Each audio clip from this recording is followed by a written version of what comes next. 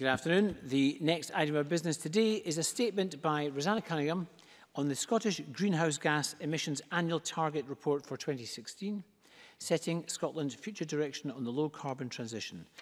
The Cabinet Secretary will take questions after her statement, so any member who wishes to ask a question, I would encourage you to press your request to speak button now. And I call on Rosanna Cunningham. Me an opportunity to update Parliament on Scotland's contribution to global efforts to tackle climate change. The need for rapid, far-reaching and unprecedented global change in response to the challenge of climate change has been clearly set out in the recent report from the UN Intergovernmental Panel on Climate Change. I welcome the report and I'm pleased that we have moved away from debating whether climate change is real or not. The evidence set out by the IPCC is the culmination of a comprehensive global assessment of the science underpinning the Paris Agreement aim of limiting warming to 1.5 degrees. The report makes clear that achieving this, as opposed to allowing warming of 2 degrees or more, would significantly reduce the negative impacts for humans and the environment. All countries, as well as businesses and individuals, need to act now if the Paris Agreement aims are to be met. We can be proud that Scotland has been one of the first countries to respond to the agreement with proposals for strengthened, legally binding emissions reduction targets. And that is the purpose of the Climate Change Bill, which was introduced in May. The IPCC report says that we must act quickly. Scotland has already reduced its emissions by almost half, and our climate change plan sets out a credible package of immediate, on-the-ground delivery measures to continue driving these down.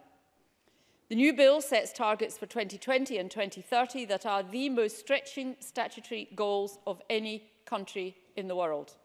The IPCC report says that the world needs to be carbon neutral, meaning net zero CO2 emissions, by 2050. With our current bill targets, that is exactly where Scotland will be. The bill not only sets new targets, but builds on the world-leading approach established by this Parliament's 2009 Act. This is recognised by representatives of other leading countries.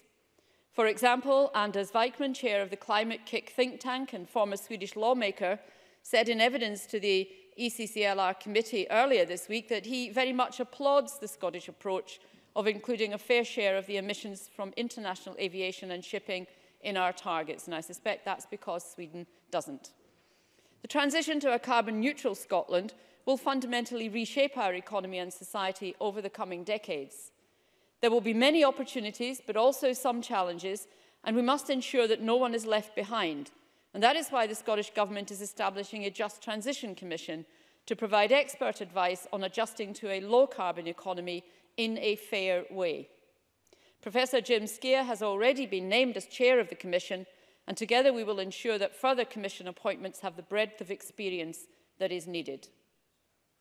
The independent expert advice of the UK Committee on Climate Change plays a key role in setting emissions reduction targets that are both stretching and credible. Credibility is vital. Without it, there is a risk of committing future governments to actions that are in any practical sense unachievable. However, the Scottish Government does want to achieve net zero emissions of all greenhouse gases as soon as possible. It is our intention to get there, and we will set a target date for this as soon as it can be done credibly and responsibly. In light of the IPCC's report, I have joined the UK and Welsh governments in writing to the CCC to ask that it provides updated advice on national target levels. We've asked the committee to provide its advice no later than March next year. If it advises that even more ambitious Scottish targets are now credible, then we will adopt them. Certainly other countries around the world do need to step up and match Scotland's ambition and action if the Paris Agreement is to be delivered. But if we look closer to home, Scotland will reach net zero emissions sooner if all parts of the UK work together. Many of the key levers, such as decarbonising the gas grid, remain reserved to the UK government. And that is why it's important that the Committee for Climate Change's advice considers what is feasible across all parts of the UK. The risk of a no-deal Brexit and what that means for our environment is also very real, and I call on the UK Government to ensure that its approach to this does not jeopardise the delivery of emissions reductions. The Scottish Government supports continued participation in the EU emissions trading system as the most cost-effective route to decarbonise energy-intensive industry. The UK Government's approach to a no-deal exit would mean that we lose access to the EU ETS. We are deeply concerned that the UK Government intends to introduce a carbon tax in its place, which would remove accountability to the Scottish Parliament for emissions reduction from key sectors of the Scottish economy, since the tax would be reserved. Such a reduction in devolved powers and accountability is unacceptable to the Scottish Government, and we have written jointly with the Welsh Government to express our concerns and urgently request ministerial meetings between all 4 administrations. On a more positive note, I would now like to turn to Scotland's progress to date in reducing emissions.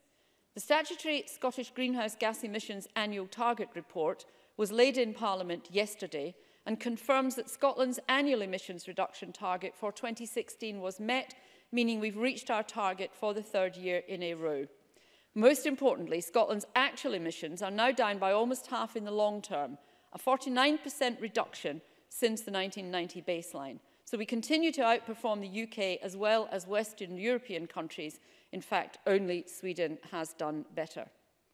Scotland's excellent progress has been recognised by the Committee for Climate Change in its recent annual progress report. The committee also found that our current climate change plan represents an ambitious statement of intent and a stretching and credible pathway to delivering further reductions.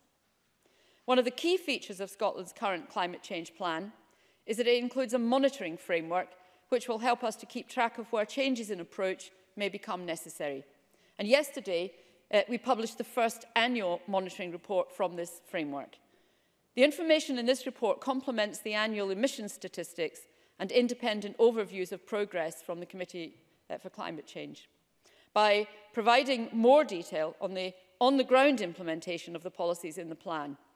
I appreciate that expectations around the monitoring framework will quite rightly be high. However, it has been less than a year since the plan itself was published, and it is simply too early to make an assessment of whether the plan as a whole is on track. For example, quality assured data for 2018 is not yet available for many of the indicators. However, this first year's reporting does provide a baseline for future assessments of progress. It also provides the foundation from which we will continue to develop and improve the monitoring framework itself. The new bill proposes that the framework be placed on a statutory footing for future years, with individual sector-by-sector monitoring reports being laid before Parliament.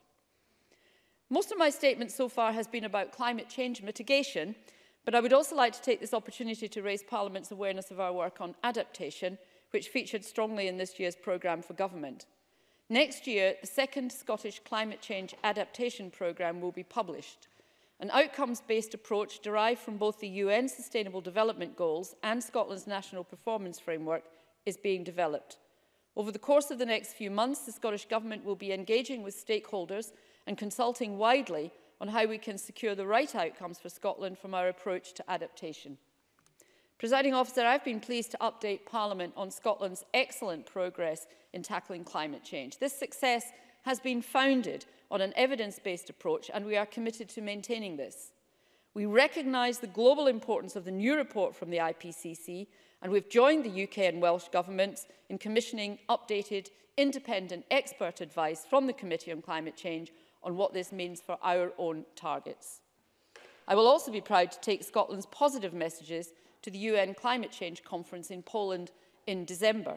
This meeting, COP24, will take stock of global efforts through the culmination of the Talanoa dialogue process and seek to agree the rule book for how the Paris Agreement will be implemented. Scotland has a very strong message to share with the rest of the world. Our low-carbon transition demonstrates that deep emissions reductions are achievable and that these can be delivered in a way that promotes sustainable and fair economic growth. Presiding Officer, I should say that this is a statement delivered in keeping with the statutory responsibility laid out in the 2009 Climate Change Act. If the new climate change bill comes into force before this time next year, this will turn out to have been the last of these statements. Thank you. Thank you very much, Cabinet Secretary. We turn now to questions, and we begin with Maurice Golden, to be followed by Claudia Beamish. Maurice Golden. Thank you, Presiding Officer, and I'd like to thank the Cabinet Secretary for an advance copy of the statement. A low-carbon transition is a vital component of reducing Scotland's greenhouse gas emissions and achieving our climate change targets. The recent IPCC report on global warming states that if urgent action is not taken to cut emissions, global warming could reach 1.5 degrees as early as 2030. Scotland has already made good progress in transitioning to a low-carbon economy by decarbonising our electricity and waste sectors. However, it is imperative that we look to other sectors, particularly transport, to meet our future targets, specifically post-2032. Both the UK and Scottish governments have sought expert advice from the UK Committee on Climate Change on achieving an achievable pathway to net zero by 2050. If the UK CCC identifies a pathway, will the Cabinet Secretary adopt this in full? Cabinet Secretary. Yes, that is the commitment that I have made and that the Government has made. What has held us back till now is the CCC being unable to actually outline that credible pathway. And in the absence of that being available to us, we felt that to draft the bill in any other way than we have done at the moment would be unwise. But we do want to get there. And if the newly commissioned advice comes forward with that credible pathway, then absolutely we will do so. And we will ensure that the bill reflects that advice. Claudia Beamish, to be followed by Mark Ruskell. Thank you, Presiding Officer. My thanks to the Cabinet Secretary for prior sight of the statement. Scottish Labour welcomes the success of a 49% actual emissions reduction between 1990 and 2016, proving to this chamber that once seemingly ambitious targets drive innovation and bolster climate action. The IPCC report has the strongest warning yet, which we all know about. Has or will the Scottish Government assess their draft climate change bill in terms of Scotland's carbon budget and in terms of its contribution to global temperature rise?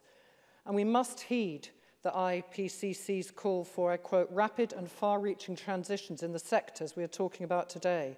And this is why Scottish Labour calls for a target of 77% emissions reductions by 2030. Will the Cabinet Secretary act on this now? Because we do have the information to set a pathway for that now. And finally, given the climate change plan's discrepancies in sectoral ambition, what is the Cabinet Secretary doing to address this? And has she considered sectoral targets to ensure all sectors play their fair part to adapt by 2030 and beyond? And very finally, Scottish Labour wishes the Cabinet Secretary very good luck for Poland. Thank you. It's not a question. Cabinet Secretary. I thank Claudia Beamish for her good luck for Katowice in December. I'm really hoping that by December the weather in Poland is amenable to travel in a reasonable amount of time. To take on board her points in respect of the IPCC, I kind of feel as if I've made it fairly clear that we are very closely looking at and heeding the advice that we are getting. We are asking the UK Committee on Climate Change to give us some of the detail and some of the credible pathway advice that they were unable to give us in their last advice. And that is because of what the IPCC has said. So we have acted as a result of what we've seen in the IPCC. The bill, in the way it is currently drafted, all of the statements made by myself, by the First Minister, make it very clear that the intention is to do net zero greenhouse gas emissions as soon as possible, when it is credible, when the pathway is clear. And if that is made clear to us in the next few months, then absolutely that is how we will approach it. And I think my response to Maurice Golden made that clear as well. In respect of sectoral targets, this is a kind of old discussion, I guess. We are taking a whole economy approach in respect of it. We do set kind of sectoral envelopes, but we're not actually fixing statutory targets. And that's for a very good reason. First of all, the difficulty, and I think I've said this before in the Chamber, the difficulty of assigning measures to particular sectors when they will cut right across sectors. There's a lot of work being done in energy efficiency just now. Well, do energy efficiency measures contribute to reducing emissions in energy supply, or do they contribute to reducing emissions in residential and public sector buildings? How do we make that decision? And if you set a target for one and not the other, you end up not really achieving what you're trying to achieve. And we've done incredibly well. Sectoral targets could also be highly uncertain, because in certain areas, data revisions can have a disproportionate effect on specific sectors. So for example, land use and forestry, it would have been extremely difficult to have set sectoral targets over the last few years, because the data revisions, the science around all of that has changed so significantly that any attempt to set sectoral targets would have come apart. And I think that those are reasons why, and it's not just Scotland that doesn't have sectoral emission targets. I think from my understanding of the advice or the evidence from the Swedish representatives at the committee on Tuesday, Sweden doesn't do sectoral targets for much the same reason as we've chosen not to do them as well.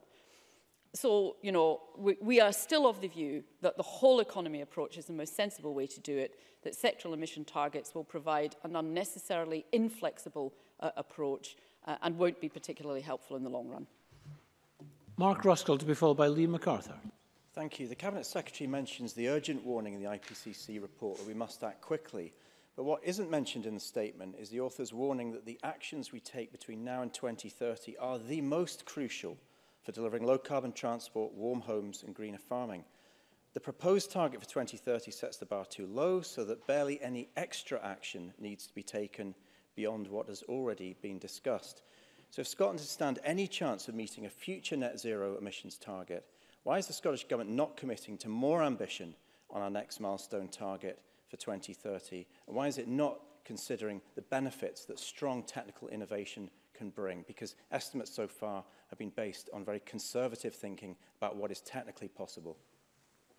Cabinet Secretary. Well, the problem with basing our plans on technical innovations, which we have no idea about, create a difficulty. Now, it is possible, I suppose, that we can take a view that we simply set targets and shrug our shoulders and hope for the best, which does appear to be, in some places, what happens. It's not the approach that we've been taking in Scotland. And I would rather stick to the dogged, continued success of the approach that we've taken in Scotland, and it's been shown to be successful in achieving our ends, and continue in that manner, because that is the way I believe we will achieve the outcomes that we're looking for. I would remind people that this bill was introduced to Parliament before the IPCC report, so we were already looking at increasing our targets. We were already looking at increasing our ambition. The IPCC report does bring some more urgency into it, which is exactly why we've asked the UK Committee on Climate Change to reassess what we're doing in the light of the urgency raised by the IPCC. So we will wait to listen to the advice of our statutory advisers, and we will act accordingly. Liam MacArthur, to be followed by Stuart Stevens. Thank you. Can I start by thanking the Cabinet Secretary for early sight of her statement and welcome confirmation that further advice has been sought from the UK Committee on Climate Change. The latest advice from IPCC could not be more stark, and the case for upping our efforts to combat climate change more compelling. She referred to the appointment of Professor Jim Skee as the chair of the Just Transition Commission. Could she set out the timetable for appointing the additional members, and when she would expect the Commission to come forward with recommendations? And given that in 2015 the energy efficiency of Scotland's buildings was set as a national infrastructure priority, since when we've seen residential emissions rise in 2015 and 2016, when does she expect that trend to begin to be reversed? Cabinet Secretary. As the member refers to, I have in fact already appointed Jim Skee as the chair of the Commission. What we've got to do now is set about ensuring that the members of the Commission do reflect the range of issues that will need to be discussed. Since our intention is that the Commission will run for approximately 2 years in its initial work, then I would hope that we have the Commission up and running early in the new year. I'm not wanting to put a specific time on that, though, because it does depend on us being able to ensure that we are populating the Commission itself with the right people. I think the member then went on to ask me about some more specific issues in respect of buildings, if I'm correct. I mean, there is a lot of work being done, as the member knows, that will change the emissions in terms of buildings. Energy Efficient Scotland is going to help remove poor energy efficiency. That will have an impact, a positive impact in terms of fuel poverty, as well as reducing greenhouse gas emissions. And the member will know that there's an enormous amount of work currently going on in respect of energy efficiency in this Parliament.